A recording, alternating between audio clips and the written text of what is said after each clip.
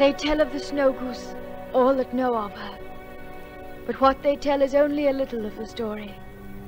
I know the truth because I saw that mighty bird, soar calm and unafraid, straight toward the leaden death and blanketing smoke of Dunkirk. But that was before the sea had claimed its own, and the great white bird that saw it all from the beginning to the end had returned to the silences of the Northland whence it came. It is not a story that falls easily and smoothly into sequence, and some of it comes in the form of fragments from men who looked upon strange and violent scenes. There you are, lads. Here's your drinks. It was a goose, a blooming goose, so help me. God, I don't believe it. A goose it was. Jockey has seen it same as me. Men of all kinds and from every station.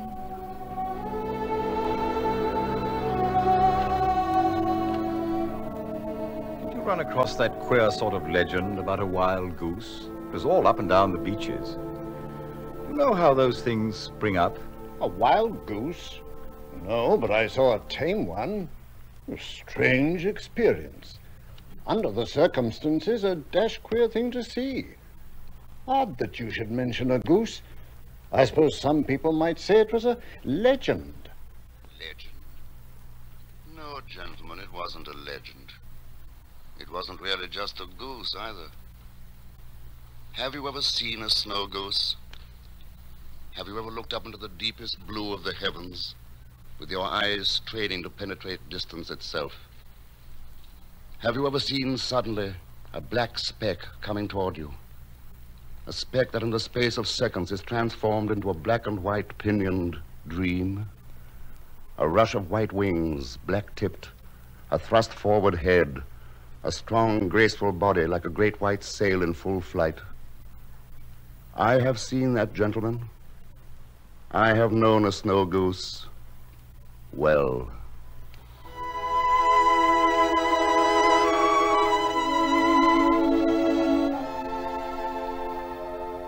My name is Philip Riordan.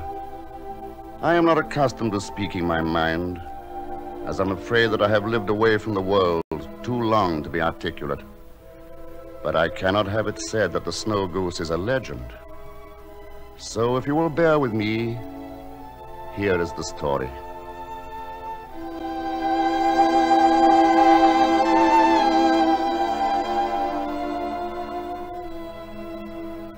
By my own choice, I left the world of human society in the late spring of 1930. There were reasons for this choice of mine, among them the strange, misshapen body which God had given me. For I must have been a frightening apparition indeed. I bought an old abandoned lighthouse at the mouth of the Elder and the acres of marshland and salting which surrounded it. I wanted only to be left to my painting and to have as little contact with the world as possible. I was drawn to my lighthouse not only because of its isolation, but because of the hundreds of species of birds which migrated there every spring. One November afternoon, 3 years after I had come to the Great Marsh, I stood in my enclosure, feeding the birds.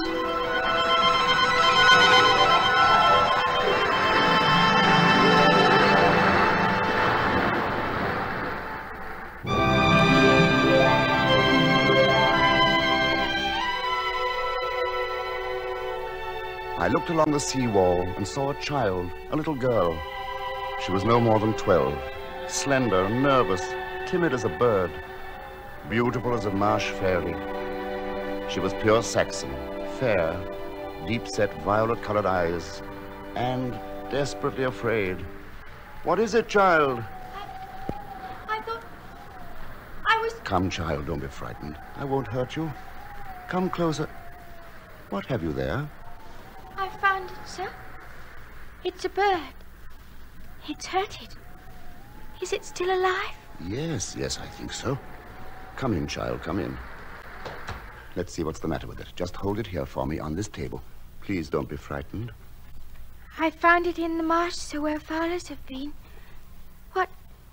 Whatever kind of bird is it, sir? It's a snow goose from Canada. But how in heaven came it here? You can heal it, sir, can't you? Yes, I hope so. Anyway, we will try. Don't be afraid. I'm not afraid. But I have never seen a bird like her before. No, nor have I, in any parts of the country close to here. She came to us from a very great distance. Wherever did she come from, sir? Well, I'll tell you all I know of her. She was born in a northern land far across the seas. Oh. Every winter she flew to the south to escape the snow and ice and bitter cold. This year, a great storm must have seized her and whirled and buffeted her about. You can see how strong her wings are. Yes. But the storm was stronger. For days and nights it held her in its grip, and there was nothing she could do but fly before it. When finally it had blown itself out, she dropped to rest in a friendly green marsh, only to be met by the blast from the hunter's gun. Oh. Yes, a bitter reception for a visiting princess. But it's not as bad as it might have been. In a few days, she'll be feeling much better. You and I will call her the princess, the lost princess. Do you like that? Oh, yes. Now watch. See if she won't eat something. Here is some grain. Put it in the palm of your hand and hold it out to her. Oh, look. She's eating it. Her eyes are open. Oh, she's going to be all right. She feels much better. Oh, I'm going. Goodbye. Wait. Yes, sir. What is your name, child? Frith, Where do you live? with the fisher folk at Wickledress. Will you come back tomorrow or the next day to see how the princess is getting along? Yes, sir. Yes, I will. Goodbye, sir.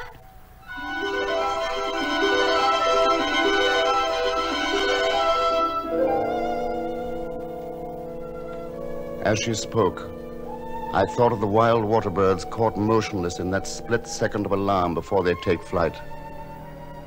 Her instinctive fear of that strange, misshapen figure, which is myself, had been overcome by her deep concern for the injured bird. But when all looked well again, the child was caught once more by the sudden and full import of where she was, and in panic had fled from my side.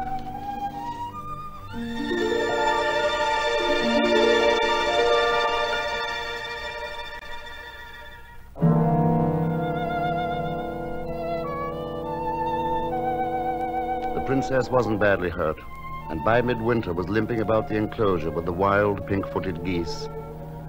Frith came often to see her, and as her devotion to the bird grew, her fear of me disappeared completely. One June morning, a group of late pinkfeet answered the siren song of the breeding grounds and rose lazily into the sky in ever-widening circles. With them, her white body and black-tipped pinions shining in the spring sun, was the Snow Goose. Look, the princess. Is she going away? Yes, the princess is going home. Look, Frith. She is bidding us farewell. Well, I think I'd best be going home, too. Goodbye, sir. No need for you to hurry, child. Sit and talk a bit. No, sir. Thank you very much.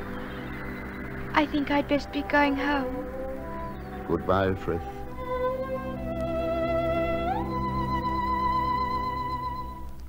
I learned all over again the meaning of the word loneliness. That summer, from memory, I painted a picture of a slender child, her fair hair blown by a November storm, who bore in her arms a wounded white bird. In mid-October, a miracle occurred. I was in my enclosure feeding the birds. A gray northeast wind was blowing, and the land was sighing beneath the incoming tide. Above the wind and sea, I heard a clear high note. I turned my eyes upward to the evening sky, barely in time to see a dream of black and white beauty come to earth in the pen, and come waddling forward importantly as though she had never been away. There was no mistaking her. It was the Snow Goose. I did not even wait to think where she might have been, but rushed to sail my little boat as fast as wind and wave would take me into Chelmsbury, and left a message with the postmistress.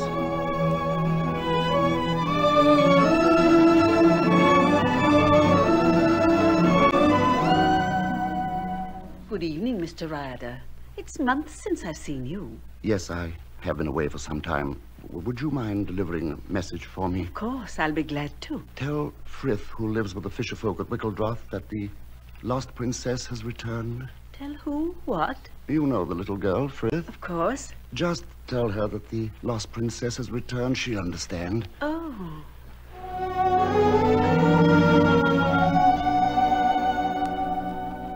That winter started the parade of years, the happiest I have ever known. Time was marked by the height of the tides, the passage of the birds, and for Frith and me by the arrival and departure of the Snow Goose.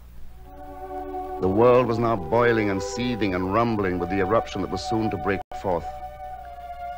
But it had not yet touched upon either Frith or myself. I taught her the law of every wild bird that flew the marshes. She cooked for me sometimes, and even learned to mix my paints. But every time the Snow Goose left us to return to its summer home, the barrier was again thrown up between us, and Frith would no longer come to the lighthouse. One year the bird did not return at all, and life seemed to have ended for me. But the following autumn, the familiar cry rang once more from above, and the huge white bird came out of the skies as mysteriously as it had departed.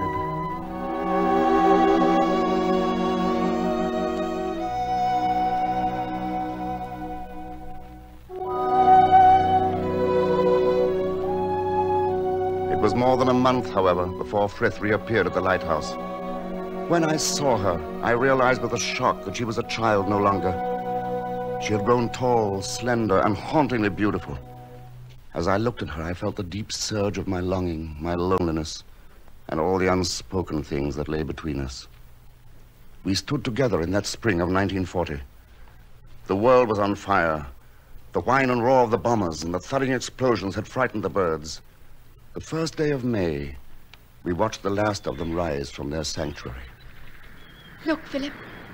The princess is going with them. The call is strong, Frith. Almost impossible to resist. But somehow she doesn't seem as sure as usual. See how she's circling close to us. I wish she'd stay. You wouldn't be so alone if she were always here. The call is strong, Frith, for both you and the princess. When she flies away, I lose both of you. I mustn't stay. I have to go. Look up, Frith. The princess. Oh, Philip, she's not going. She's circling nearer and nearer. She's coming back. The princess is going to come back. Yes, she is coming back. And this time to stay, always. The lost princess is lost no more. This is her home now, of her own free will. Of her own free will. Of her own free will. Yes, my dearest. Don't go, Frith. We need you, the princess and I. Oh, Philip, no. No, I cannot. I must go. I'm glad the princess is going to stay. You will not be so alone now. Goodbye. Goodbye, Philip. Goodbye, Frith.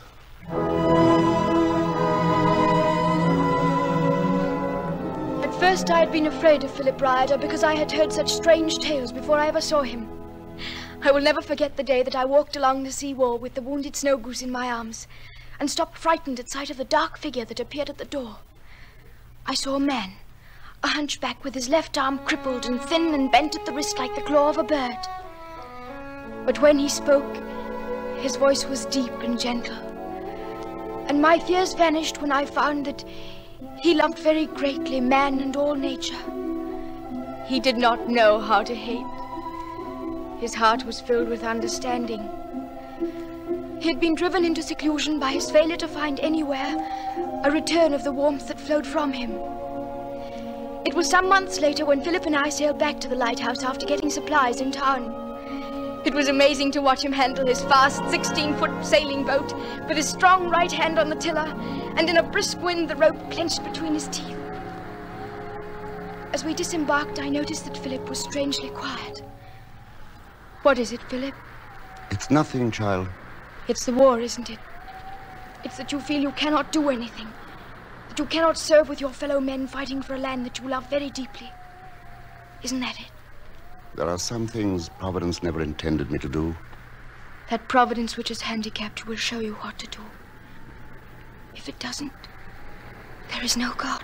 I'll never say that, Frith. If there were no God, there would not be anywhere the beauty that is all around us now. I was very young, but an age-old instinct told me that here was a man whose heart was breaking because he could not serve in an angry world. I left him sadly, and it was more than 3 weeks later before I returned to give him the news that was on every tongue. Of a British army trapped on the sands of Dunkirk, 100 miles across the sea. A British army huddled helplessly, awaiting certain destruction.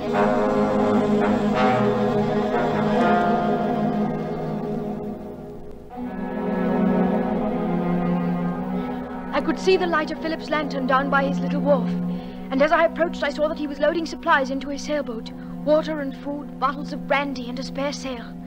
He was pale, but his dark eyes were glowing with excitement. I knew at once that he had heard the call for help, and that here at last was something he could do. Hello, Frith.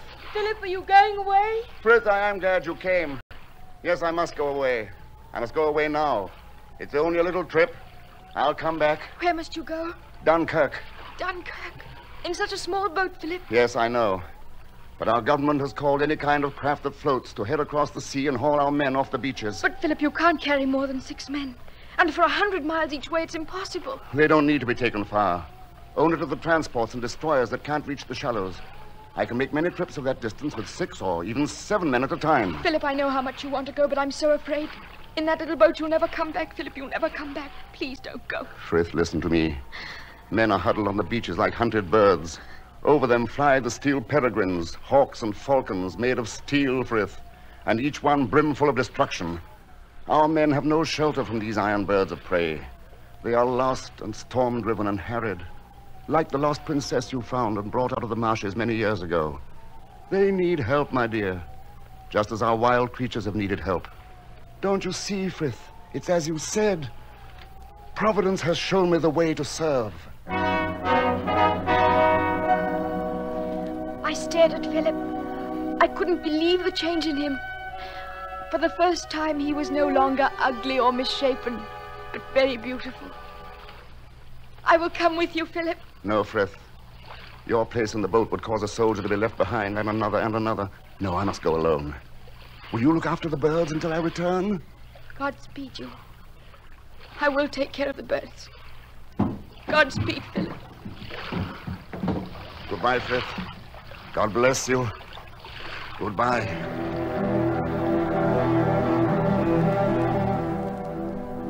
I stood on the seawall and watched the sail gliding down the swollen estuary. Suddenly, from the darkness behind me, there came a rush of wings, and something swept past me in the air. In the night light, I saw the thrust-forward head of the Snow Goose, flashing down the winding creek where Philip's sail was slanting in the gaining breeze, to fly above him in slow, wide circles. Watch over him. Watch over him.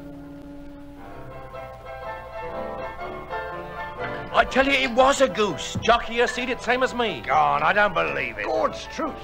I'd never be sitting here drinking this glass of beer if it wasn't for that bird and him that was with it. Him? Who are you talking about? Tell him what happened, Alf. Well, it come flying down out of the muck and stink and smoke of Dunkirk that was overhead. It was white, with black on its wings, and it circles us like a bloomin' dive bomber.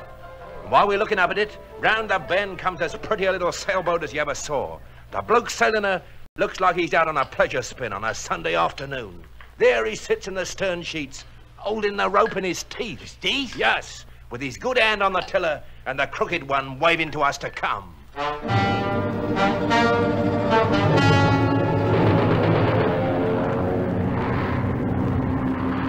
We're done for. It's the angel of death come for us. And it's a ruddy goose come over from home with a message from Churchill, and how are we enjoying the bloomin' bathing? I can take 7 at a time. Come along, you men. Listen to him there, a bloomin' angel of mercy. Don't talk, Rod. Come on, get on your feet and let's go. All right, lads. Now, 1 at a time. Here, over the side. That's better. We thought it was the angel of death herself when we saw that goose. What's she doing here? Oh, that's the princess. She lives with me. She sticks to you like she'd known you for a lifetime. She very nearly has. She was lost once. She knows how it feels.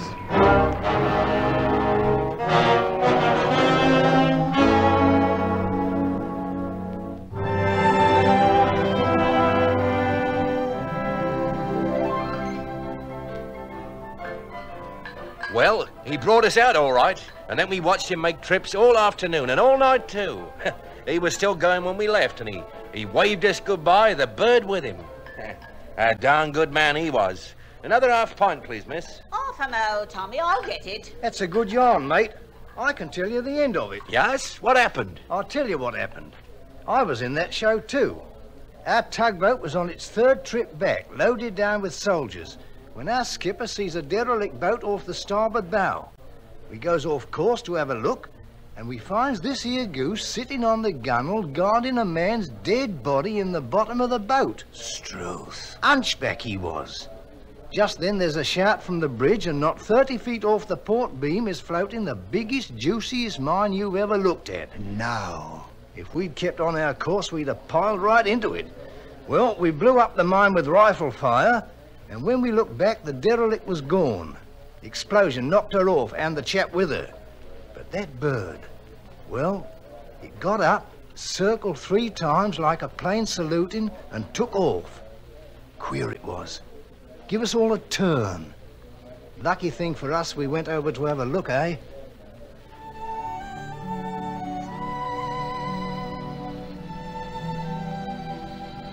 Yes, lads. It was lucky you saw her. But that wasn't just a goose. That was the Snow Goose, flying straight to the lighthouse, to Frith, standing on the seawall, waiting. Waiting.